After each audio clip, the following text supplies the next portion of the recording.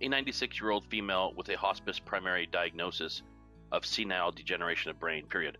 Her PPS is 40%, period. Her FAST is 7A, period. Her MAC is 21 centimeters, period. She is cachectic in appearance with temporal wasting and protrusion of bony prominences, period. Her heart rate is tachycardic and she has 2+ pitting edema to bilateral lower extremities, period. She has a stage 2 wound on her mid-sacral area, period. She is incontinent of bladder but remains continent of bowel, period. She requires maximum assistance for all ADLs except feeding, period. Due to her recent decline and her expected further decline, she is appropriate for hospice services, period.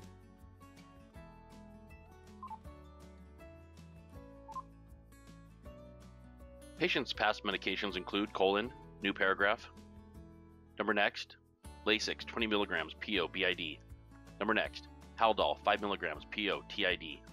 Number next, Ativan 1 to 2 mg PO PRN anxiety. New line,